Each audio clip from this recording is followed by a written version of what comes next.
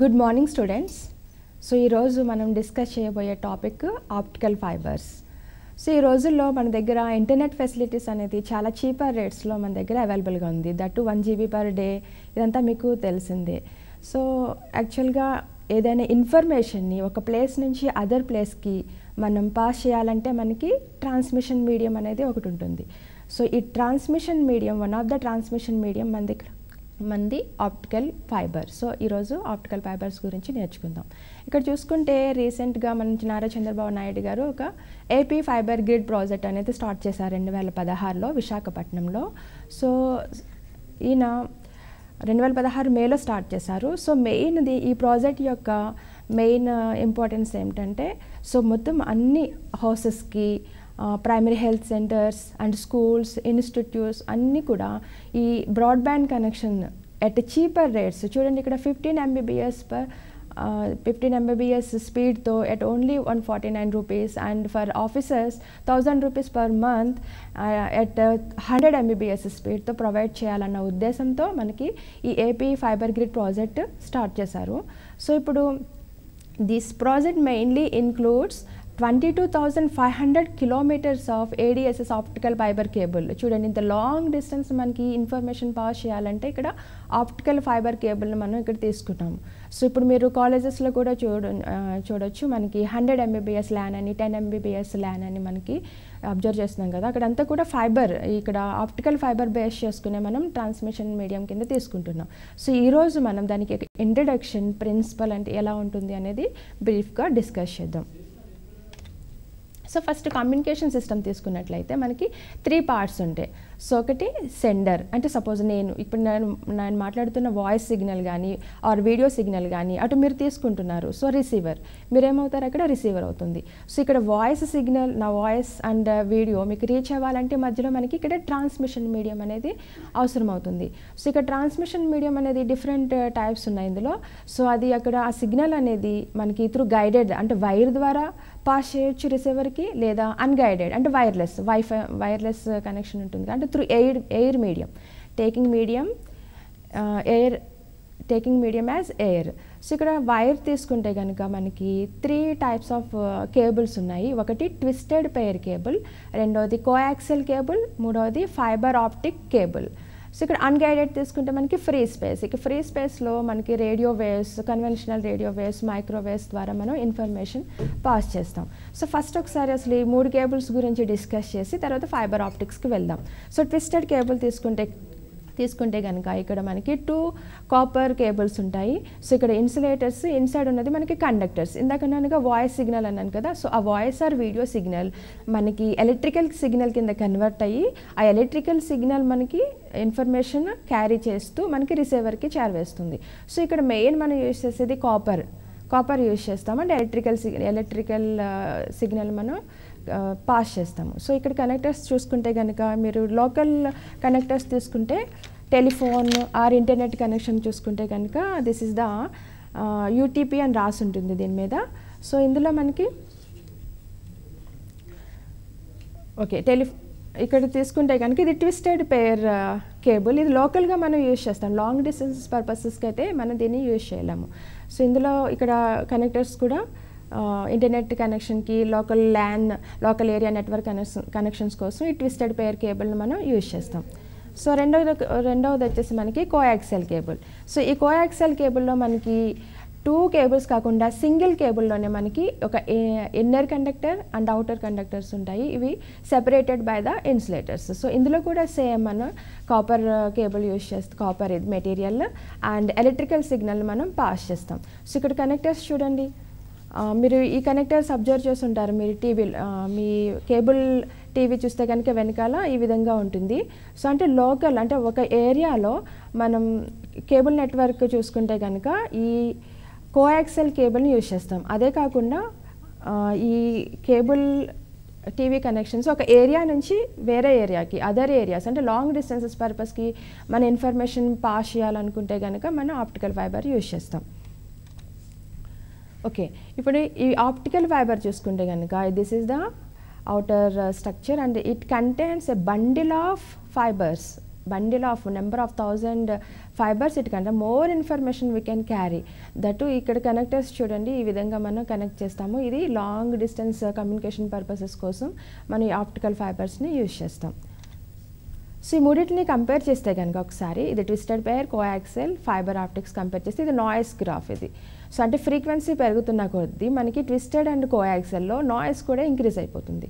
So మనకి రిసీవర్కి వచ్చేసరికి ఆ ఇన్ఫర్మేషన్ అనేది సమ్ డిస్టార్షన్ ఏర్పడుతుంది. అదే ఆప్టికల్ ఫైబర్లో అయితే మనకి సో ఆల్మోస్ట్ కాన్స్టెంట్గా ఉంటుంది కాబట్టి లాంగ్ డిస్టెన్సెస్ పర్పసెస్కి ఇది చాలా బాగా మనకి ఉపయోగపడుతుంది.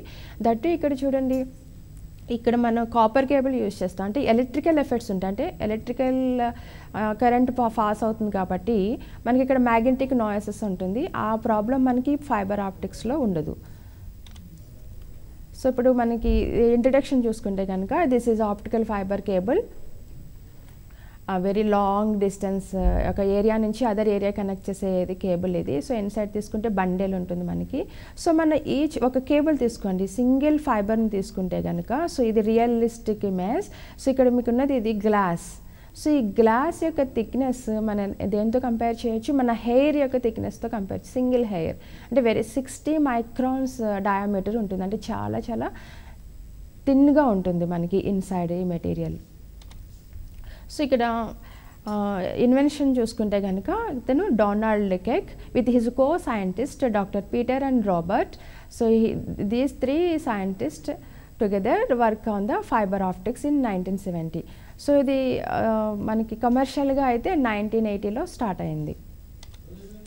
సో ఇక్కడ మీకు ఫైబర్ ఆప్టిక్స్లో ఈ నామినిక్లేచర్ చూసుకుంటే కనుక చూడండి, ఫైబర్ BER BRE ఎలా అయినా రాయొచ్చు, FIBER ఇది అమెరికన్ అండ్ ఇది బ్రిటిష్ ఇంగ్లీష్. సో దీని డెఫినేషన్ తీసుకుంటే it is a technology that uses A hair thin cylindrical threads. ఇక్కడ థ్రెడ్నే మనం ఏమంటాం, ఫైబర్ అని అంటాం. So of glass and plastic as guiding media to transmit data in the form of light. So ఇక్కడ మనం లైట్ని ఉపయోగిస్తున్నాం కాబట్టి ఈ టెక్నాలజీని మనం ఆప్టిక్స్ అన్నాం. లైట్ అంటే ఆప్టిక్స్. సో దేని ద్వారా, థ్రెడ్స్ ద్వారా. So the name is fibre optics. ఇక్కడ నేను గైడింగ్ మీడియా అన్నాను కదా, ట్రాన్స్మిషన్ మీడియా. సో అక్కడ ట్రాన్స్మిషన్ మీడియానే మనం ఏమంటాం, ఆప్టికల్ ఫైబర్ అంటాం. ఇక్కడ ఉపయోగించే లైట్ మనకి మన ఎలక్ట్రికల్ సిగ్నల్ని లైట్ సిగ్నల్ కింద కన్వర్ట్ చేసి ఇన్ఫర్మేషన్ పాస్ చేస్తామంటున్నాను కదా. సో మెయిన్ మనం యూజ్ చేసే లైట్ ఈ విజిబుల్ రీజియన్ అండ్ ఇన్ఫ్రారెడ్ రీజియన్లో ఉపయోగిస్తాం. ఎందుకంటే మనకి కన్వెన్షనల్గా అంటే పూర్వకాలంలో మనకి రేడియో వేవ్స్ అండ్ మైక్రోవేవ్స్ ఉపయోగించేవారు ఈ డేటా ట్రాన్స్మిషన్ కోసం.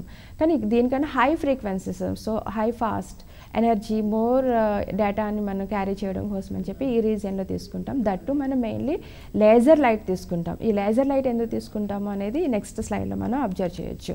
ఇక్కడ చూసుకుంటే కనుక మీకు visible light first one, second one is LED light emitting diode light, and third one is laser. So ఈ మూడింటికి ఒక కంపారిజన్ చూడండి. This is ఇన్కోహరెంట్. సో మనకి కొహరెన్స్ అనేది లేదు.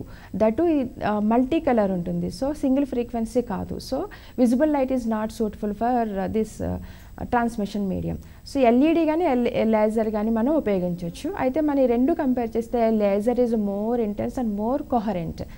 So but it somewhat costly than LED. LED is economical.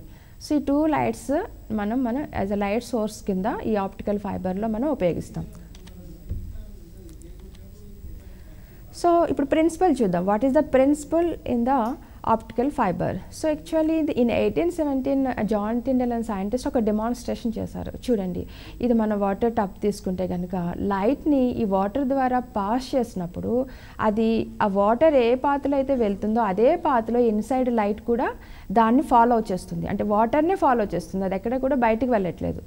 అంటే ఇక్కడ చూడండి, ఇదైతే ఒక లిక్విడ్. మన లిక్విడ్లో లేజర్ బీమ్ చూడండి, లేజర్ లైట్ వేస్తే కనుక zig zag పాత్లో you can observe it. Zig zag పాత్లో ఆ లిక్విడ్నే ఫాలో అవుతుంది. అసలు దాని మనకి బయటకి ఇక్కడ లైట్ లీక్ అవ్వట్లేదు. అంటే మీనింగ్ ఏంటి, ఇక్కడ లైట్ మొత్తం కూడా ఈ లిక్విడ్లో ట్రాప్ అయి ఉంది. అంటే ఇక్కడ జరిగేదే మనకి టోటల్ ఇంటర్నల్ రిఫ్లెక్షన్ అని అంటాం. So what is total internal reflection అనేది ఒకసారి చూద్దాం. ఇక్కడ చూడండి, మీకు ఇందాక నేను తీసుకున్నాను కదా వాటర్ డబ్బు, this is water and this is air out side medium. So ఇక్కడ వాటర్ యొక్క రిఫ్రాక్టివ్ ఇండెక్స్ N1 అనుకుంటే, ఎయిర్ N2 అనుకుంటే, water is the denser medium. Refractive index is more for water than air. So ఇక్కడ మనకి light ray ఒక critical angle అనేది మనం ఒకటి డిఫైన్ చేస్తాము. సో ఈ క్రిటికల్ యాంగిల్ కన్నా తక్కువ యాంగిల్లో లైట్ రే మనకి వాటర్ నుంచి ఎయిర్కి పాస్ అయినప్పుడు ఏం జరుగుతుంది, రిఫ్రాక్ట్ అయిపోయి బయట లీక్ అయిపోతుంది. Exactly at a critical angle what happens, this refractive angle is 90 degrees. అంటే ఆ రే అలాగా దట్ సర్ఫేస్ ద్వారా మనకి సర్ఫేస్ అలాంగ్ ద సర్ఫేస్ ఇది లైట్ రే మనకి రిఫ్రాక్ట్ అవుతుంది. ఇప్పుడు కనుక మనం light రేని more than critical angle use చేసుకుని మనం రిఫ్రాక్ట్ చేయగలిగితే మొత్తం ఈ లైట్ రే అంతా కూడా టోటల్లీ ఇంటర్నల్లీ రిఫ్లెక్టెడ్, అంటే ఈ మీడియంలోనే అది మనకి రిఫ్రాక్ట్ అవుతుంది. So total internal reflection. So ఈ విధంగా మనం ఈ మీడియమ్స్ని చూస్ చేసుకుంటాము. దట్టు యాంగిల్ కూడా మోర్ దాన్ క్రిటికల్ యాంగిల్ ఉండేటట్టు చూస్తాం. This is the total internal reflection. So ఇక్కడ మీకు వాటర్ మీడియం తీసుకున్నాం, బయట ఎయిర్ మీడియం. సో ఇక్కడ వాటర్ మీడియం ఇది డెన్సర్. సో ఇక్కడ వాటర్ మీడియంలోకి ఎంటర్ అయినప్పుడు టోటల్ ఇంటర్నల్ రిఫ్లెక్షన్ జరిగింది. సో మోర్ దాన్ క్రిటికల్ యాంగిల్లో మనం పాస్ చేసినప్పుడు సో ఆ విధంగా లైట్ని ట్రాప్ చేయగలిగాం. సో ఇదే కాన్సెప్ట్ని, ఇదే ప్రిన్సిపల్ని మనం ఇప్పుడు ఆప్టికల్ ఫైబర్లో ఉపయోగిస్తున్నాం. సో దీని స్ట్రక్చర్ చూసుకుంటే కనుక, సో మనం ఇందాక రియల్ కాంపోనెంట్ చూసాం కదా, సో అది దీన్ని జూమ్ చేసి చూస్తే కనుక ఇక్కడ మనకి 3 పార్ట్స్ ఉంటాయి. ఆప్టికల్ ఫైబర్ స్ట్రక్చర్లో 3 పార్ట్స్ ఉంటాయి. ఫస్ట్ ఇన్నర్ పార్ట్ని మనం కోర్ అంటాం, second one cladding, and third one దీన్ని బఫర్ అంటాము. ఈ buffer is nothing but coatings. 2 types of coatings, primary coating and secondary coating for protection, external protection కోసం, ఈ కేబుల్కి ప్రొటెక్షన్ కోసం ఈ బఫర్ని యూజ్ చేస్తాం. ఇక్కడ what is core, what is cladding అనుకుంటే కనుక ఇక్కడ మెయిన్ ఈ కోర్ అనేది diameter less than cladding diameter ఉంటుంది. సో ఇక్కడ light travels in the core only. ఈ కోర్లో మనం ఇన్ఫర్మేషన్ పాస్ చేస్తాం, మన మెయిన్ ఇన్ఫర్మేషన్ అంతా కూడా కోర్లోనే వెళ్తుంది. అయితే ఇన్ఫర్మేషన్ లీక్ అవుట్ అవ్వకూడదు, బయటకు వెళ్ళకూడదు. సో లీక్ అవుట్ అవ్వకుండా ఉండాలంటే ఈ కోర్ యొక్క రిఫ్రాక్టివ్ ఇండెక్స్ మన క్లాడింగ్ యొక్క రిఫ్రాక్టివ్ ఇండెక్స్ కన్నా ఎక్కువ ఉండాలి, అంటే డెన్సర్ మీడియం అయి ఉండాలి. సో ప్రీవియస్ స్లైడ్లో చూసాం కదా, మన డెన్సర్ మీడియం నుంచి rarer మీడియంలోకి more than critical angle pass అయితే కనుక ఆ లైట్ రే ఆ మీడియంలోనే ఉంటుంది, బయటికైతే వెళ్ళదు. సో ఆ విధంగా మనకి ఇక్కడ light travels in the cable, so and light trapped in the cladding. So ఈ క్లాడింగ్ ఏం చేస్తుంది, ట్రాప్ చేస్తుంది, బయటికి వెళ్ళకుండా ట్రాప్ చేస్తుంది. And the indexes of the these two materials are slightly differ. So and for greater strength and protection this primary coating and secondary coating with plastic. Okay, so ఇప్పుడు fibre optical కేబుల్ని మనం ఏ మెటీరియల్తో మనం construct చేస్తాం అనేది ఒకసారి చూద్దాం, ఏ material suitable అవుతున్నాయి అనేది. So యాక్చువల్గా ఇక్కడ మనకి లాంగ్ డిస్టెన్స్ కమ్యూనికేషన్కి ఉపయోగిస్తాం కాబట్టి it should be long and portable అయి ఉండాలి, థిన్ ఉండాలి, స్పేస్ కన్వీనియంట్ ఉండాలి. So it should be thin and also ఎక్కడైనా మనకి బెండింగ్ అవసరమైతే ఈజీగా బెండ్ చేయగలగాలి ఆ కేబుల్ని. So the material should be flexible. So second point వచ్చేసి the material should be transparent. Transparent అంటే ఏమిటి, it should allow the light through it. లైట్ని దాని ద్వారా అలౌ చేయగలగాలి, దాన్ని స్కాటర్ చేయకూడదు. సో స్కాటరింగ్ చేయకుండా ఉండే మెటీరియల్స్ మనం చూస్ చేసుకోవాలి. So and third point is and core and cladding materials, అంటే 2 మెటీరియల్స్ చూస్ చేసుకుంటాం కదా, ఈ 2 మెటీరియల్స్ యొక్క రిఫ్రాక్టివ్ ఇండెక్స్ మనకి డిఫర్ అయి ఉండాలి, స్లైట్లీ డిఫర్ అయి ఉండాలి. సో ఈ మూడింటిని మనకి సాటిస్ఫై చేసే మెయిన్ మెటీరియల్స్ అంటే ట్రాన్స్పరెంట్ అంటున్నా కదా, ఇక్కడ డయాలెక్ట్రిక్ మెటీరియల్స్ తీసుకుంటాం. ఈ డయాలెక్ట్రిక్ మెటీరియల్స్ మనకి గ్లాస్ అండ్ ప్లాస్టిక్. సో ఈ గ్లాసెస్ ఆర్ ప్లాస్టిక్స్ని మెటీరియల్ యూజ్ చేసుకుని మనం ఈ ఫైబర్ ఆప్టిక్ కేబుల్ని కన్స్ట్రక్ట్ చేస్తాం. ఇక్కడ చూడండి కాంబినేషన్ చూడండి, అయితే మనకి core and cladding combination important, ఎందుకంటే ఇక్కడ refractive index should be differ ఉండాలి. సో ఎప్పుడు కూడా కోర్ మెటీరియల్ యొక్క రిఫ్రాక్టివ్ ఇండెక్స్ ఎక్కువగా ఉండాలి. సో అందుకని చెప్పి మనం గ్లాస్ అని చెప్పాను కదా, only glass క్లోడింగ్, glass core and glass cladding ఉపయోగిస్తే దానికి గ్లాస్ ఫైబర్స్ అని అంటాం. సో అలా కాకుండా మనం plastic core, plastic Claude use చేస్తే ప్లాస్టిక్ ఫైబర్స్ అంటాం. ఈ 2 కాంబినేషన్స్ కూడా తీసుకోవచ్చు ఒకసారి, plastic core, glass cladding, glass core and plastic cladding. So ఇక్కడ మన గ్లాస్ ఫైబర్స్ చూసుకుంటే కనుక సిలికా SiO2 మనం మెటీరియల్ని క్లాడింగ్ మెటీరియల్ కింద తీసుకున్నాం. ఎందుకంటే ఇక్కడ మనం అంటే గ్లాస్ 2 గ్లాసే, బట్ ఏంటి డిఫరెన్స్, ఇక్కడ ఇక్కడ జెర్మేనియం ఆక్సైడ్ని డోపింగ్ చేసాం. డోపింగ్ అంటే స్మాల్ మెటీరియల్ని మనం ఈ సిలికాకి యాడ్ చేసాం. సో ఎప్పుడైతే ఈ డోపింగ్ చేసామో ఈ కోర్ యొక్క రిఫ్రాక్టివ్ ఇండెక్స్ ఇంక్రీజ్ అవుతుంది. సో అంటే మన స్లైట్ ఇంక్రిమెంట్ కావాలి కదా రిఫ్రాక్టివ్ ఇండెక్స్లో, అందుకని స్మాల్ మెటీరియల్ని మనం ఆ సిలికాకి డోప్ చేయడం ద్వారా రిఫ్రాక్టివ్ ఇండెక్స్ని పెంచుతాం. అదేవిధంగా మనం ఈ P2O5ని కూడా యాడ్ చేసి మనం రిఫ్రాక్టివ్ ఇండెక్స్ పెంచవచ్చు. కానీ B2O3 చూసుకుంటే కనుక ఈ B2O3ని యాడ్ చేస్తే రిఫ్రాక్టివ్ ఇండెక్స్ తగ్గిపోతుంది. సో అందుకని ఇక్కడ ఎలా కాంబినేషన్ తీసుకున్నాము, సిలికాన్ ఏమో కోర్ కింద, ఎప్పుడైతే రిఫ్రాక్టివ్ ఇండెక్స్ B2O3 యాడ్ చేయడం వల్ల తగ్గిందో B2O3 అండ్ సిలికా కాంబినేషన్ మనం క్లాడింగ్ కింద తీసుకుంటాం. సో ఈ విధంగా మెటీరియల్ చూజింగ్ అనేది ఉంటుంది. సో ఇక్కడ ప్లాస్టిక్ తీసుకుంటే కనుక మనకి సిలికాన్ రెజైన్ క్లాడింగ్ కింద తీసుకుంటాం, దానికన్నా more refractive index PMMA.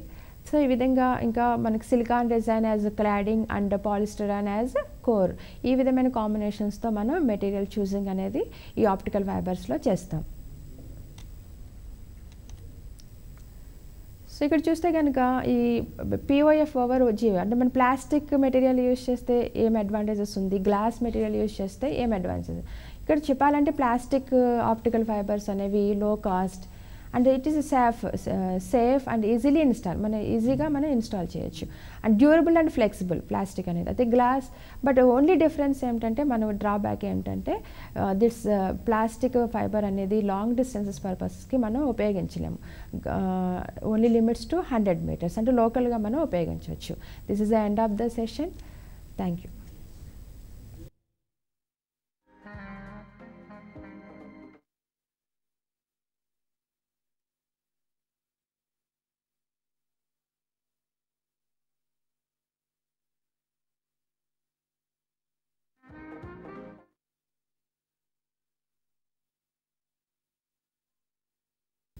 Okay, ఇప్పుడు మనం ఈ ఆప్టికల్ ఫైబర్స్లో టైప్స్ చూద్దాం. అసలు ఏ విధంగా మనకి ఈ మెటీరియల్స్ అవి చూసాం కదా. సో ఇందులో మన టైప్స్ చూస్తే కనుక based on the number of modes and based on the refractive index profile.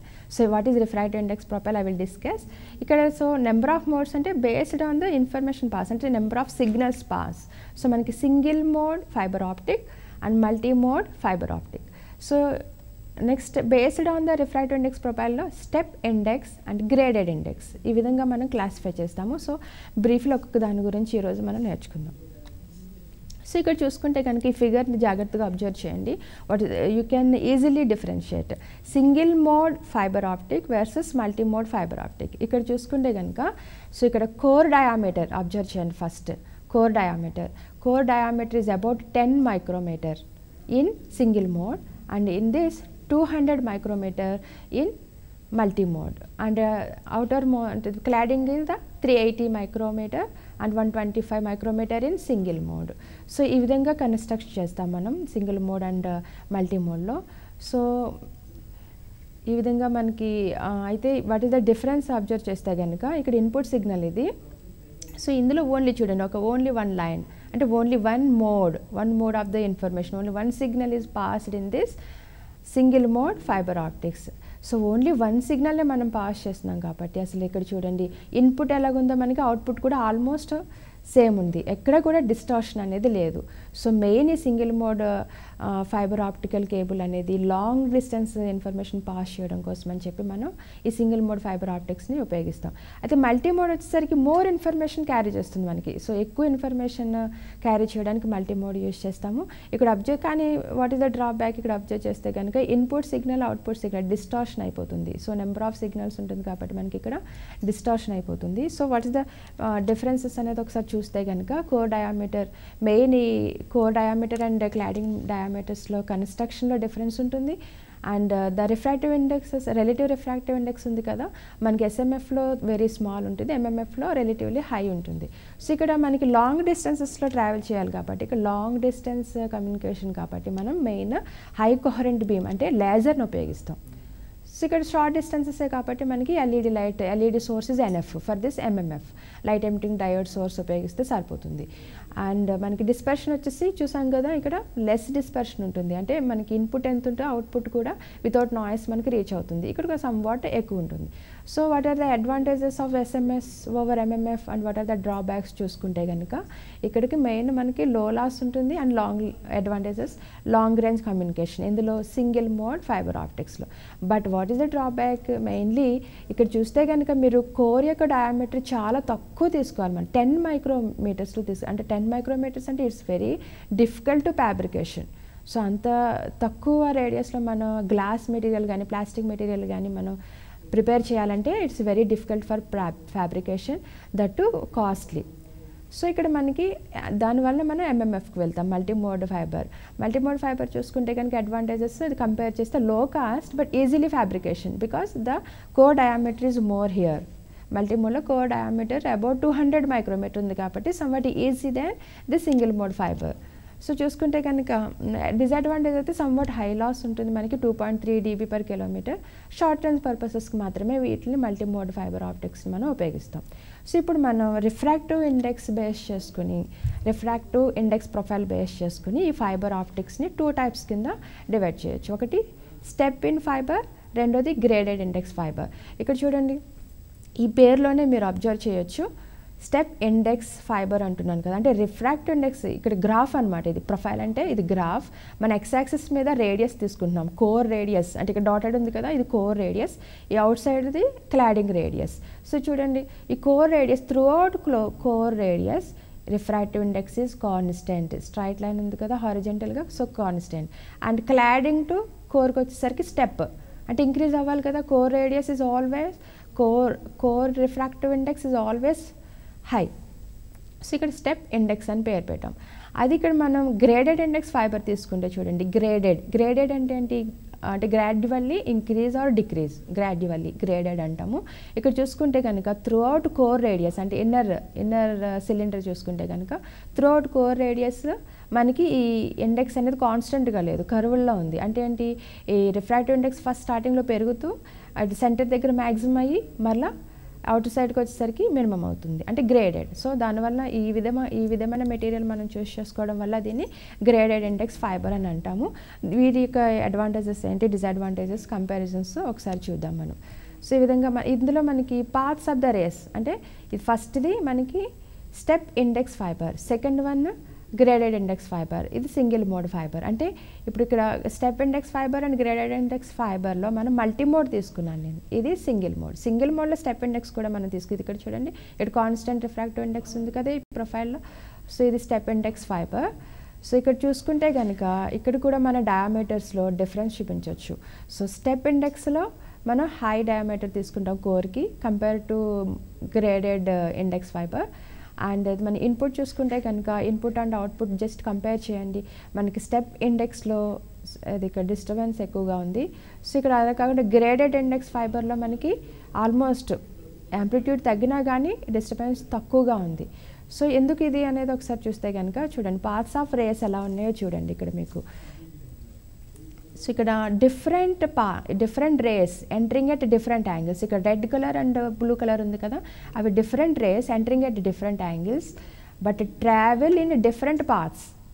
Okay path మనం ఫాలో అవ్వలేదు, డిఫరెంట్ పాత్స్ని ఫాలో అవుతూ మన ఎండ్కి రీచ్ అయ్యేసరికి డిఫరెంట్ టైమ్స్లో రీచ్ అవుతుంది. ఇది చూడండి ఈ రెడ్ ఎక్కువ దూరం ట్రావెల్ చేస్తుంది, ఈ బ్లూ అనేది చాలా తక్కువ దూరం ట్రావెల్ చేస్తుంది. అంటే ఏమిటి, ఎండింగ్ వచ్చేసరికి మనకి అక్కడ డిఫరెంట్ టైమ్స్లో రీచ్ అయింది.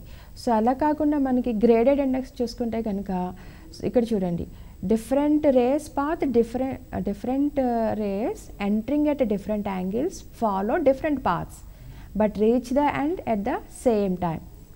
సో ఈ విధంగా మనం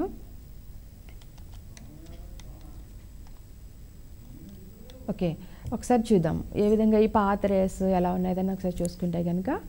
సో సింగిల్ ఇండెక్స్లో మనకి ఇక్కడ different race entering at different angles follow different paths with different period both in space, hence the signal distortion is more. Step index అయితే. అదే గ్రేడెడ్ ఇండెక్స్లో మనం ఏం చెప్తున్నాము, at the same time period అయితే same ఉంటుంది. మీరు అబ్జర్వ్ చేస్తే కనుక ఇక్కడ టైం పీరియడ్ సేమ్ ఉంటుంది, అందువలన మనకి డిస్టార్షన్ అనేది తక్కువ ఉంటుంది. So this is more preferable. But somewhat drawbacks ఏంటంటే ఈ స్టెప్ ఇండెక్స్ అనేది చీపర్, ఎందుకంటే మనకి ఇక్కడ డయామీటర్ అనేది ఎక్కువగా ఉంది దీంతో కంపేర్ చేస్తే. సో ది స్టెప్ ఇండెక్స్ అనేది cheaper and longer life time. అదే గ్రేడెడ్ ఇండెక్స్ అయితే మనకి నాయిస్ తక్కువ ఉంటుంది, బట్ ఏంటంటే expensive some what, because the core diameter is very very less. It has higher band width, step index has lower band width.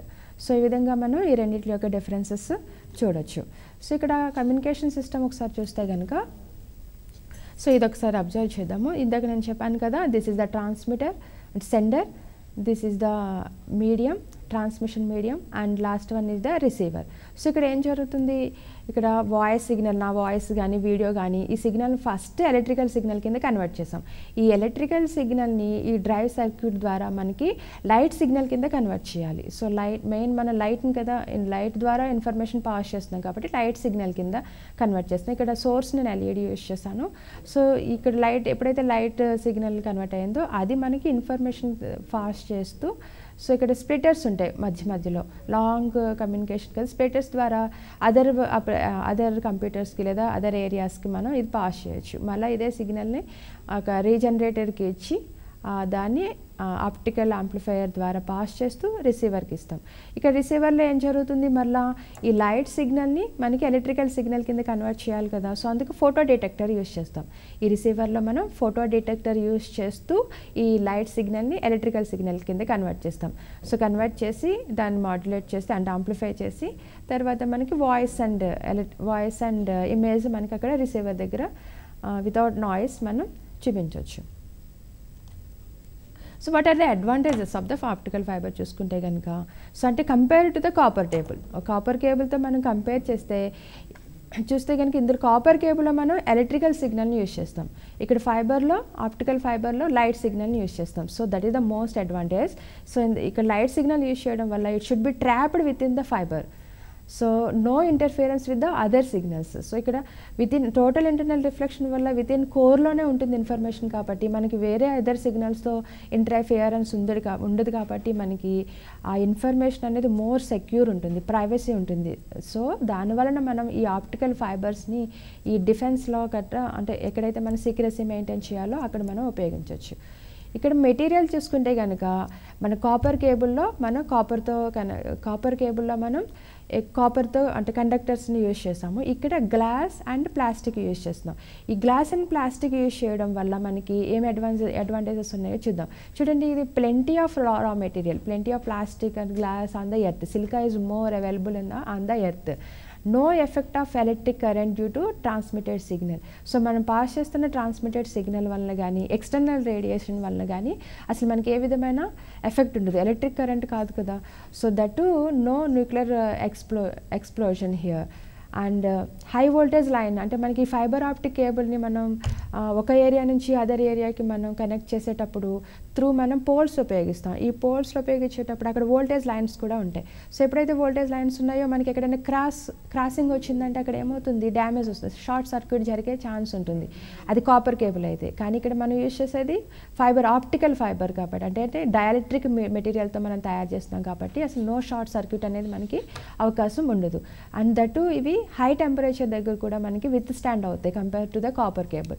And no corrosion due to water and chemicals and other atmospheric reasons మనకి ఏ విధమైన outer part కూడా damage అవ్వదు. So ఇంకా thinner, ఇది light weight, ఎందుకంటే ఇది very hair thin డయామీటర్తో మనం వీటిని ప్రిపేర్ చేస్తాం కాబట్టి చాలా లైట్ వెయిట్గా, స్పేస్ కన్వీనియంట్గా ఉంటాయి ఈ ఆప్టికల్ ఫైబర్స్ అనేది. అండ్ నెంబర్ ఆఫ్ బండిల్స్ని ఒకే కేబుల్లో మనం పెట్టి పంపిస్తున్నాం కాబట్టి it has very high carrying capacity, more data, terabytes more డేటాని పాస్ చేయడం కోసమని ఇది ఆప్టికల్ ఫైబర్స్ని యూజ్ చేస్తాం.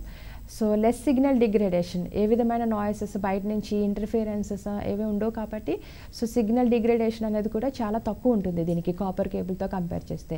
లో పవర్ ఉపయోగిస్తుంది, ఫ్లెక్సిబుల్, ఎక్కడైనా మనం బెండ్ చేయొచ్చు ఈజీగా. And non flammable fibre this is. So ఒకసారి మనం అప్లికేషన్స్ చూద్దాం. సో ఇది చూస్తే కనుక మనకి ఇండియాలో ఇక్కడ all states are connected with these optical fibre networking. So అంటే లాంగ్ డిస్టెన్స్ కమ్యూనికేషన్ మెయిన్ మనం ఆప్టికల్ ఫైబర్స్ని యూజ్ చేస్తాం. లోకల్గా అయితేనే మనకి కాపర్ కేబుల్ యూజ్ చేస్తాం చీపర్ కాబట్టి. లాంగ్ డిస్టెన్సెస్ అయితే ఖచ్చితంగా మనం ఆప్టికల్ ఫైబర్స్ని యూజ్ చేస్తాం. ఇక్కడ ఓవర్ ఎర్త్ చూడండి how these wires are connected India to US information pass చేయడం కోసం, డేటా ట్రాన్స్మిషన్ కోసం, ఎనీథింగ్. ఇదైతే under see how these optical fibres are connected we can see here. And ఇందాక నేను చెప్పేటప్పుడు డిఫెన్స్ మోర్ సెక్యూర్ కదా మనకు ఆప్టికల్ ఫైబర్ అంటే వేరే సిగ్నల్తో మనం ఇంటర్ఫియర్ అయ్యే ఛాన్స్ లేదు కాబట్టి మోర్ సెక్యూర్ కాబట్టి మనం ఇందులో డిఫెన్స్ అండ్ గవర్నమెంట్ దాంట్లో మనం ఈ ఆప్టికల్ ఫైబర్స్ని ఉపయోగిస్తాం. సో ఇక్కడ చూసేసరికి మెయిన్ ఇంకా అదర్ అప్లికేషన్స్ చూసుకుంటే networking, data storage, very high data మనం store చేయాలనుకోండి. So high data store చేసేటప్పుడు మనం ఈ ఆప్టికల్ ఫైబర్స్ని ఉపయోగిస్తాం. Telecommunication, industrial purposes, broadcast, cable TV అంటే వేరే ఒక ఏరియా నుంచి అదర్ ఏరియాకి వితౌట్ డిస్టార్షన్ మనకి ఏ విధమైన సిగ్నల్ డిస్టార్షన్ లేకుండా పాస్ చేయాలంటే ఈ ఆప్టికల్ ఫైబర్ కేబుల్ ద్వారా కనెక్ట్ చేస్తాం. సో ఇక్కడ మెడికల్ అప్లికేషన్స్ కూడా మనం చూడొచ్చు ఆప్టికల్ ఫైబర్స్. సో అంటే మనం ఇక్కడ వేరే చూడండి దీని థిక్నెస్ ఎంత ఉందో చాలా తక్కువ కదా. సో వీ కెన్ ఈ ఆప్టికల్ ఫైబర్ ఒక లైట్ గైడింగ్ కింద మనం లోపలికి పంపించవచ్చు. అంటే ఒక లేజర్ లైట్ని మనం ఇన్సైడ్ పంపించి ఎక్కడైనా మనం క్యూర్ చేయగలిగితే ఏదైనా టిష్యూస్ ఉంటే రిమూవ్ చేయొచ్చు లేజర్ లైట్ ద్వారా. ఆ లేజర్ లైట్ని ఎలా పంపిస్తున్నాం? ఈ ఆప్టికల్ ఫైబర్ ద్వారా, because it is very thin. So ఈ ఆప్టికల్ ఫైబర్ ద్వారా కూడా మనం ఇమేజెస్ కూడా తీసుకోవచ్చు, ఇన్నర్ ఆర్గాన్స్ యొక్క ఇమేజెస్ కూడా మనం తీసుకోవచ్చు. So these are the references I took from this material. So this is the end of the second session. Thank you.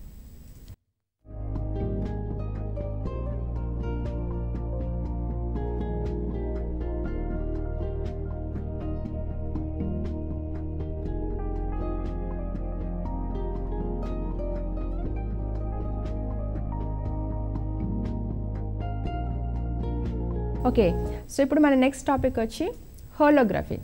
So ఇది మీకు చాలా ఇంట్రెస్ట్ ఉన్న టాపిక్ హోలోగ్రఫీ. సో మీరు ఇక్కడ స్టిక్కర్స్ అబ్జర్వ్ చేస్తే కనుక ఇది మీరు చాలా అంటే రన్నింగ్ హార్సెస్ చూడండి. ఇది జస్ట్ 2D పిక్చరే, బట్ ఈ 2D పిక్చర్లో మనం జస్ట్ మూవ్ చేయడం వల్ల అటు ఇటు మూవ్ చేయడం వల్ల ఈ హార్సెస్ రన్నింగ్ అవుతున్నట్టు అంటే ఒక వీడియోలాగా అనిపిస్తుంది. బట్ ఇది జస్ట్ ఇమేజ్. ఇక్కడ చూసుకుంటే కనుక డెప్త్ని కూడా మనం అబ్జర్వ్ చేయొచ్చు. లోపల ఎంత ఉంటుంది డెప్త్ అంటే 3 డైమెన్షనల్ పిక్చర్. ఇక్కడ వీసా కార్డులో మనకి మీరు ఏదైనా క్రెడిట్ కార్డ్ చూసుకుంటే కనుక ఇది మూవ్ చేస్తుంటే డవ్ ఫ్లై అవుతున్నట్టు కనిపిస్తుంది. సో మీకు అంతా ఫెమిలియర్ ఇవన్నీ కూడా. సో ఇదంతా దీంట్లో ఇన్వాల్వ్ అయ్యేదే మనకి హోలోగ్రఫీ. సో ఈరోజు మనం హోలోగ్రఫీ గురించి డిస్కస్ చేద్దాం. ఈ హోలోగ్రఫీలో మెయిన్ మనకి ఈ హోలోగ్రామ్స్ ఎలా ప్రిపేర్ చేస్తాము, దాని మళ్ళీ మనం ఇమేజ్ ఫామ్లోకి ఎలా తీసుకొస్తాము, దాన్ని రికార్డింగ్ అండ్ రీకన్స్ట్రక్షన్ అని అంటాం. సో దాని యొక్క అప్లికేషన్స్ ఏమిటి అనేది ఇప్పుడు చూద్దాం. సో ఫస్ట్ ఇంట్రడక్షన్ చూసుకుంటే కనుక డెనిస్ గ్యాబర్ అనే సైంటిస్ట్, ఈ ఫెమిలియర్ మీకు ఇతను హోలోగ్రఫీ ఫస్ట్ ఇంట్రడ్యూస్ చేసే అతను. ఈయనకి ఈ వర్క్ వలన మనకు ఈయనకి నోబెల్ ప్రైజ్ కూడా వచ్చింది 1971లో. So what a grateful work కదా. సో ఇక్కడ హోలోగ్రఫీ చూసుకుంటే కనుక హోలోగ్రఫీ ఇక్కడ నామినిక్లేచర్ చూస్తే it is a Greek word. ఇక్కడ మన హోలో అంటే హోల్ అంటే కంప్లీట్ అనమాట. హోల్ అంటే complete information of an object మనం రికార్డ్ చేయడం. గ్రాఫీ అంటే రైటింగ్ అంటే రికార్డ్ చేయడం. కంప్లీట్ రికార్డింగ్ కంప్లీట్గా ఇన్ఫర్మేషన్ అంతా కూడా మనకు ఒక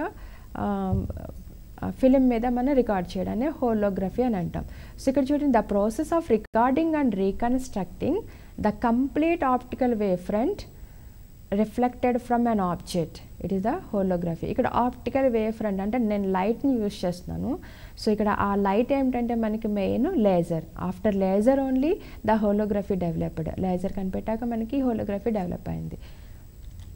సో ఇక్కడ మనం ఒకసారి కంపారిజన్ చూద్దాం. ఫోటోగ్రఫీ, హోలోగ్రఫీ మీకు అందరికీ తెలిసిందే. ఇది చూసారా, ఇది నెగటివ్ అంటాం దీన్ని మనం ఫిలిం. ఒకప్పుడు మనం నెగటివ్స్ ద్వారానే దాన్ని డెవలప్ చేసుకుని మన ఫొటోస్, పాస్పోర్ట్ సైజ్ ఫొటోస్ కానీ మనం చేసేవాళ్ళం. మీరు అబ్జర్వ్ చేస్తుంటే కనుక ఫిలింలో మనకి ఐస్ దగ్గర, ఐస్ బ్లాక్గా ఉంటుంది కదా, ఐరిస్ దగ్గర మనకి ఐస్ దగ్గర ఫిలిం చూస్తే కనుక మనకి ఎలా కనిపిస్తుంది, వైట్గా కనిపిస్తుంది. అంటే బ్లాక్ బ్యాక్గ్రౌండ్ ఉంటే మనకి ఫిలింలో వైట్ బ్యాక్గ్రౌండ్ ఉంటుంది. సో అంటే ఆపోజిట్. అండ్ దానివల్ల దీన్ని నెగిటివ్ అన్నాం మనం, దీన్ని పాజిటివ్ అంటాం. దీన్ని డెవలప్ చేసిన దాన్ని పాజిటివ్ అన్నాం. సో ఇక్కడ అంటే మెయిన్ డిఫరెన్స్ ఏంటి, ఇక్కడ ఫోటోగ్రఫీలో ఈ ఇమేజ్ నుంచి ఇంటెన్సిటీ వేరియేషన్స్ని తీసుకుంటుంది. అది ఇమేజ్ నుంచి ఇంటెన్సిటీ వేరియేషన్ని రికార్డ్ చేస్తుంది మన ఫోటోగ్రఫీ త్రూ లెన్స్ ద్వారా ఫోకస్ చేసి మనకి తర్వాత దాన్ని డెవలప్ చేస్తూ మనకి 2D పిక్చర్ వస్తుంది. సో ఇక్కడ హోలోగ్రఫీలో ఏం చేస్తుంది చూడండి, అసలు ఇక్కడ ఈ ఫిగర్కి అసలు దీనిదేనా అని అనిపించేలా ఉందన్నమాట. అంటే you cannot see the original picture in the hologram. ఇక నెగిటివ్లో సమ్వాట్ మనం తెలుసుకోగలం ఇది పిక్చర్ అని చెప్పి, హోలోగ్రామ్లో మనకి అలా తెలుసుకోలేం. ఇక్కడ ఏంటంటే మెయిన్ ఇంటర్ఫియరెన్స్ ఫ్రింజెస్ మాత్రమే రికార్డ్ అవుతాయి. ఇంటర్ఫియరెన్స్ ఫ్రింజెస్ ఏం క్యారీ చేస్తాయి, so it records both intensity and phase variations. So what is the main difference? In photography, it records only intensity variations. In holography, it records intensity as well as phase variations. So దాన్ని develop చేయడం అంటే reconstruction అంటాము. ఆ reconstruction అయ్యాక మనకి photo ఈ విధంగా 3D picture ఈ విధంగా కనిపిస్తుంది. ఇక్కడ ఫేజ్ వేరియేషన్ అనేది ఒక వర్డ్ ఉంది కదా, దీని గురించి ఒకసారి బ్రీఫ్గా చెప్తాను చూడండి. ఇక్కడ ఫేజ్ వేరియేషన్ అంటే ఇక్కడ ఒక డిఫార్మ్డ్ ఆబ్జెక్ట్ తీసుకున్నాను నేను. ఇక్కడ ఒక డిఫార్మ్డ్ ఆబ్జెక్ట్ చూడండి, ఇక్కడ ఒక డెప్త్ వేరియేషన్ చూడండి, ఈ పాయింట్కి ఇది లోతుగా ఉంది. సో ఇక్కడ డెప్త్ వేరియేషన్ ఈ ఫిలిం అనేది ఎలా రికార్డ్ చేస్తుందో చూడండి. ఇక్కడ నేను లేజర్ బీమ్ తీసుకున్నాను, లేజర్ లైట్ ఉపయోగిస్తున్నాను. ఇక్కడ మనకి ఈ లేజర్ లైట్ ఇక్కడ డిఫరెంట్ పాయింట్స్ మీద పడి మనకి ఇక్కడ ఫిలిం మీద ఏ విధంగా రికార్డ్ అయ్యిందో చూడండి. ఈ ఫేజ్ రికార్డింగ్ అంటాం. ఇక్కడ వేవ్స్ ఉన్నాయి కదా, ఇక్కడ ఫేజ్ రికార్డింగ్ ఉంది. అయితే ఈ 2 పాయింట్స్కి డిఫరెన్స్ చెప్పాలనుకుంటే కనుక డిఫరెన్స్ చూడండి, ఇక్కడ 5 డిఫరెన్స్ ఉంది. అంటే ఈ ఫిలింలో మనకి 5 డిఫరెన్స్ ఏం తెలియజేస్తుంది, the depth information of the object. So the phase carries depth information of the object and it is recorded as interference fringes. So ఒకసారి మనకి ఇంటర్ఫియరెన్స్ ఫ్రింజెస్ ఎలా ఏర్పడతాయి అనేది ఒక వీడియో ద్వారా నీకు షో ఉంటుంది. సో ఇక్కడ చూసే 2 క్రెస్ట్ చూడండి, ఈ 2 కంబైన్ అయిన మ్యాక్సిమం ఆంప్లిట్యూడ్ వచ్చింది. అదే ఒక క్రెస్ట్ ఒక ట్రఫ్ తీసుకోండి, ఒక క్రెస్ట్ ఒక ట్రఫ్ అంటే 2 వేవ్స్ తీసుకుంటే కానీ క్యాన్సిల్ అయిపోతుంది. అంటే మనకి ఇక్కడ ఇంటర్ఫియరెన్స్ ఇక్కడ వాటర్ తీసుకుని రిపిల్స్, ఇవి వాటర్ రిపిల్స్, ఇక్కడ వాటర్ వేవ్స్ ఇవి. సో ఇక్కడ 2 వైబ్రేటర్స్ ఉన్నాయి మనకి, ఇక్కడ 2 vibrators how the water ripples are here. So ఆ 2 కూడా ఎలా ఇంటర్ఫియర్ అవుతున్నాయో మీరు క్లియర్గా అబ్జర్వ్ చేయొచ్చు. These are the fringes of the water ripples. So అదేవిధంగా మన సౌండ్స్ కూడా తీసుకోవచ్చు. So these are the fringes in the water ripples by using these vibrators. So same ఫ్రీక్వెన్సీతో vibrate చేస్తే కనుక మనకి ఫ్రింజెస్ అనేవి ఫామ్ అవుతుంటాయి. సో అదేవిధంగా మనం సౌండ్ తీసుకోండి, ఇక్కడ సౌండ్ సిగ్నల్ తీసుకుంటే కనుక 2 స్పీకర్స్ అబ్జర్వ్ చేస్తున్నారు మీరు. ఈ 2 స్పీకర్స్ నుంచి వచ్చే సిగ్నల్స్ మనకి క్రెస్ట్ 2 కంబైన్ అయితే మ్యాక్సిమం యాంప్లిట్యూడ్ వస్తుంది. ఆ 2 ఒక క్రెస్ట్ ఒక ట్రఫ్ కంబైన్ అయితే మనకి మినిమం వస్తుంది. సో ఆ విధంగా మనకి ఇంటర్ఫియరెన్స్ అనేది చేస్తుంది. సిమిలర్లీ ఇక్కడ మనం లైట్ వేవ్ కూడా తీసుకుంటే light is also in the form of wave. So ఇప్పుడు మనం 2 సోర్సెస్ తీసుకుందాం. ఈ 2 సోర్సెస్ వేవ్ ఫ్రంట్స్ని మనం కంబైన్ చేస్తే కనుక ఇక్కడ మనం వైట్ లైట్ తీసుకున్నాము, జాగ్రత్తగా అబ్జర్వ్ చేయండి. These are the sources, these are the wave fronts from 2 different sources. If we combine these 2, we cannot see any interference fringes in this. We cannot see any interference fringes. Even if we put a filter here, red filter, so only red light vastundi, monochromatic using filter idi. Even though we cannot see the interference fringes. So దాని కోసమే main మనం ఈ హోలోగ్రఫీలో మనం లేజర్ని ఉపయోగిస్తున్నాం. So ఈ laser light చూస్తే చూడండి మీరు చాలా క్లియర్గా ఇంటర్ఫియరెన్స్ ఫ్రింజెస్ మనం అబ్జర్వ్ చేయొచ్చు. ఇక్కడ laser light very highly coherent and intense beam. ఈ 2 సోర్సెస్, ఈ 2 వేవ్ ఫ్రంట్స్ని మనం కంబైన్ చేస్తే కనుక you can easily see these fringes. So see by adjustment, some adjustments.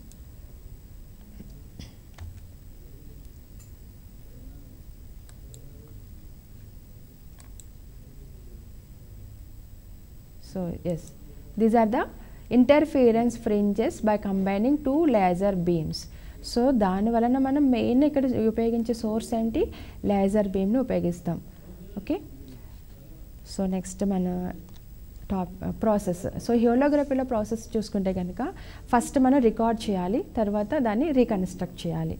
So what is recording and what is reconstruction అనేది ఒకసారి బ్రీఫ్గా discuss చేద్దాం. So ఇక్కడ ఒక hologram, this is the hologram, photographic plate అని అన్నాం కదా, ఇది హోలోగ్రామ్. ఈ హోలోగ్రామ్ని ఎలా ప్రిపేర్ చేస్తామనేది చూసుకుంటే కనుక మెయిన్ మనం ఒక లేజర్ సోర్స్ నుంచి ఒక 2 బీమ్స్ని తీసుకుంటాం. ఈ రెండు కూడా 2 బీమ్స్, లేజర్ బీమ్స్. సో ఒక బీమ్ని మనం రిఫరెన్స్ బీమ్ అని అంటాం, అంటే మనం కంబైన్ చేయాలి కదా.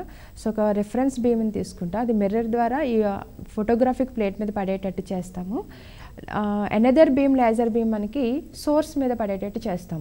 ఈ లేజర్ బీమ్ ఎప్పుడైతే సోర్స్ ఈ ఆబ్జెక్ట్ మీద పడిందో, ఇక లేజర్ బీమ్ ఏం చేస్తుంది, ఈ ఆబ్జెక్ట్ నుంచి information, both intensity information and phase information, అంటే depth information, not only intensity, డెప్త్ని కూడా తీసుకుని ఇక్కడ ఇది బీమ్ని మనం ఆబ్జెక్ట్ బీమ్ అంటాము. ఇది scattered beam from this object. ఈ scattered beam and reference beam ఈ ఫోటోగ్రాఫిక్ ప్లేట్ మీద పడేటట్టు చేస్తాం. ఇక్కడ మనకి ఇంటర్ఫిరెన్స్ ప్యాటర్న్ మీరు అబ్జర్వ్ చేస్తారు. ఈ ఇంటర్ఫిరెన్స్ ప్యాటర్న్ ఉన్న ఈ ఫోటోగ్రాఫిక్ ప్లేట్నే మనం ఏమంటాం, హోలోగ్రామ్ అని అంటాం. జస్ట్ హోలోగ్రామ్ చూసినంత మాత్రాన ఈ ఆబ్జెక్ట్ ఇన్ఫర్మేషన్ మనకు తెలియదు. సో తర్వాత నెక్స్ట్ ప్రాసెస్ ఏంటి, దాన్ని రీకన్స్ట్రక్ట్ చేయాలి. సో అగైన్ రీకన్స్ట్రక్ట్ చేయడం కోసం మనం లేజర్ బీమ్ని ఉపయోగిస్తాం. సో ఇక్కడ హోలోగ్రామ్ తీసుకుంటే కనుక ఇందులో మనకి ఆల్రెడీ ఇంటర్ఫిరెన్స్ ప్యాటర్న్ ఉంది కదా. సో ఇంటర్ఫిరెన్స్ ప్యాటర్న్ ఉండడం వల్ల this hologram act as a డైఫ్రాక్టింగ్ grating. మీరు గ్రేటింగ్ విన్నారా? సో గ్రేటింగ్ అంటే, యాక్చువల్ గ్రేటింగ్ అంటే కంటైన్స్ నెంబర్ ఆఫ్ స్లిట్స్.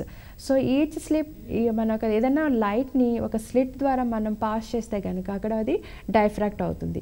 అదే కనుక ఈ సింగిల్ స్లిట్ కాకుండా మన నెంబర్ ఆఫ్ స్లిట్స్ తీసుకుంటే different race coming from different points of the object.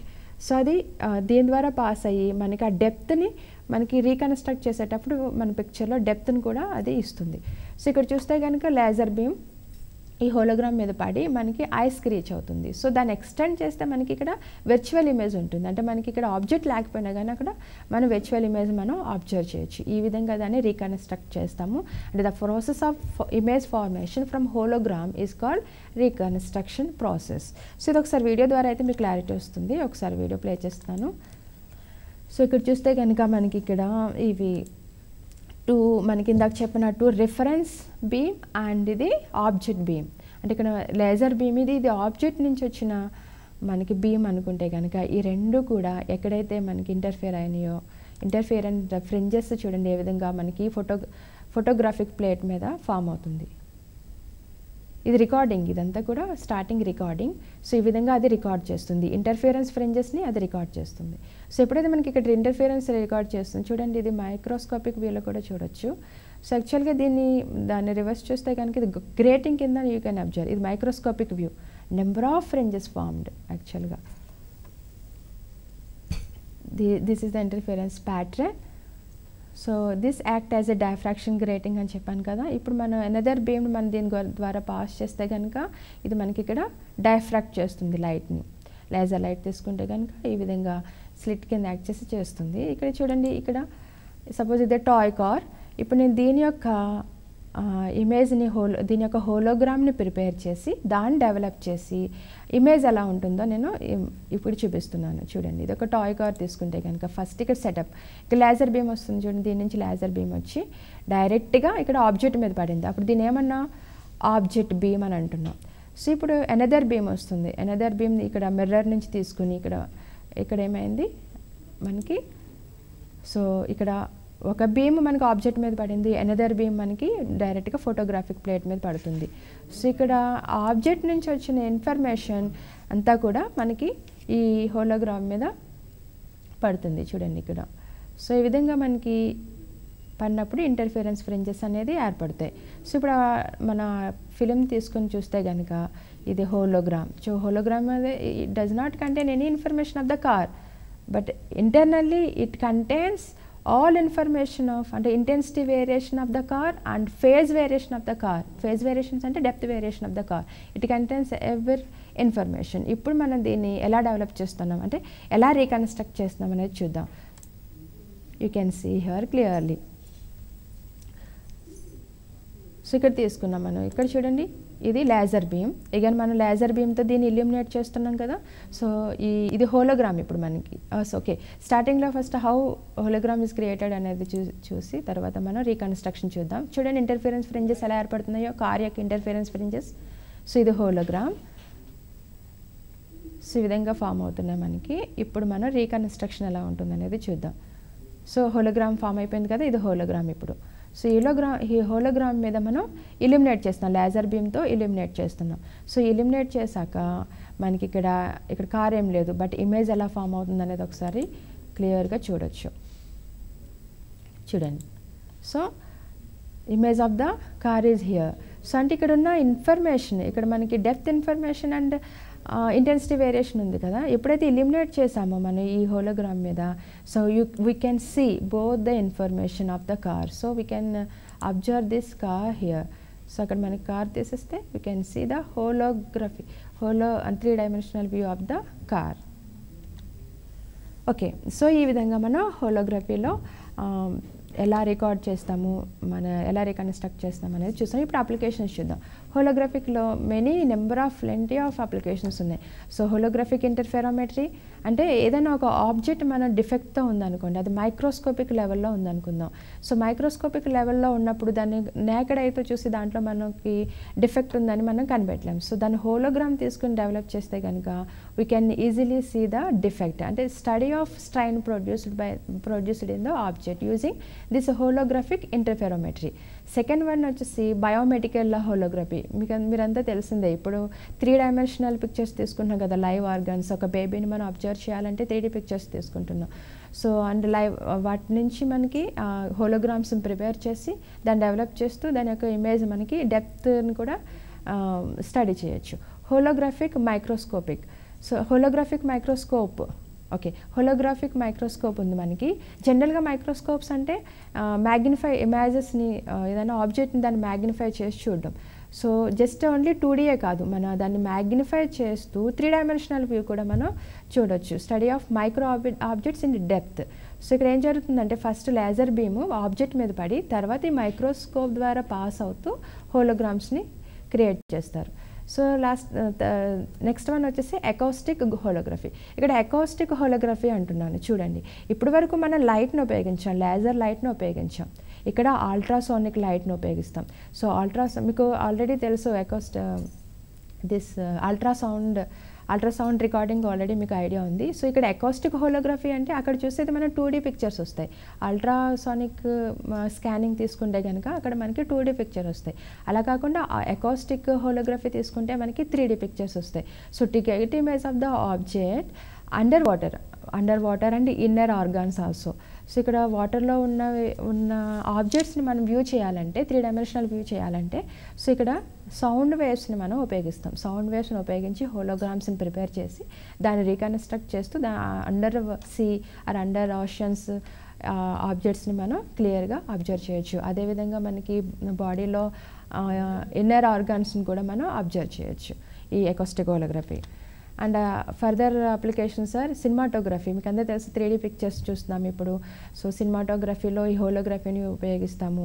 Holographic televisions, మనకి ఇప్పుడు 3D టెలివిజన్స్ వచ్చినాయి కదా. సో ఏదైనా ఒక పిక్చర్ పెట్టి స్పెషల్ గ్లాసెస్ యూజ్ చేయడం ద్వారా మన ఎఫెక్ట్స్ని ఎంజాయ్ చేయొచ్చు ఎంటర్టైన్మెంట్లో. And character recognition, optical engineer, optical data storage కూడా. అంటే జస్ట్ ఒక స్మాల్ క్యూబ్ షుగర్ క్రిస్టల్ ఉంటుంది, సో షుగర్ క్యూబ్ అంత సైజులో మనం ఈ హోలోగ్రఫిక్ మెమొరీ ద్వారా, అంటే వెరీ టెరాబైట్స్లో మనం మెమొరీ అంటే డేటాని స్టోర్ చేయొచ్చు. So this is the last video అంటే applications you can enjoy it. This is a 7D technology developed in that. So you can see this. ఇక్కడ ఏమీ లేదు, నథింగ్ బట్ ఇక్కడ హోలోగ్రఫీ కాన్సెప్ట్ని యూజ్ చేసుకుని మనం ఈ విధంగా ఒక షాపింగ్ మాల్స్లో కానీ ఈ విధంగా ఎంటర్టైన్మెంట్లో మనకి ఉపయోగించి ఇలాంటి షోస్ చాలా జరుగుతున్నాయి మనకి ఈ హోలోగ్రఫీ కాన్సెప్ట్ని యూజ్ చేసుకుని. సో అదేవిధంగా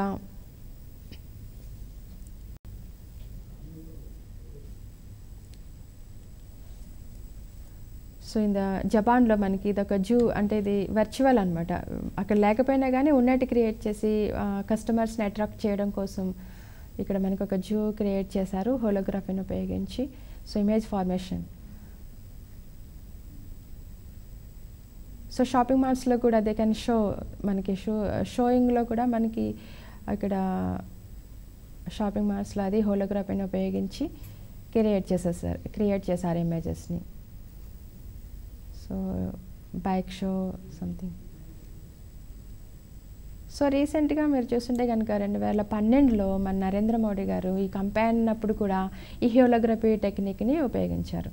సో ఏమిటంటే ఆయన ఒక ప్లేస్ న్యూఢిల్లీలో ఉంటూ సో ఓవర్ స్టేట్స్ అతను లైవ్ ప్రజెంట్ చేశారు. 50 minutes లైవ్ జరిగింది మనకి. సో అక్కడ లైవ్ అంటే వర్చువల్ ఇమేజ్ ద్వారా, అంటే అక్కడ ఉన్నట్టు మోడీ గారు అక్కడే ఉండి డైరెక్ట్గా కాంటాక్ట్ అయినట్టు మనకి హోలోగ్రఫీ ద్వారా ఈ ప్రజెంటేషన్ అనేది జరిగింది 2012లో. సో ఇది వెరీ కాస్ట్లీ యాక్చువల్గా. సో ఈ విధంగా అప్లికేషన్స్ మనకి హోలోగ్రఫీ అప్లికేషన్స్ చూసుకోవచ్చు. This is the end of the topic. Thank you so much.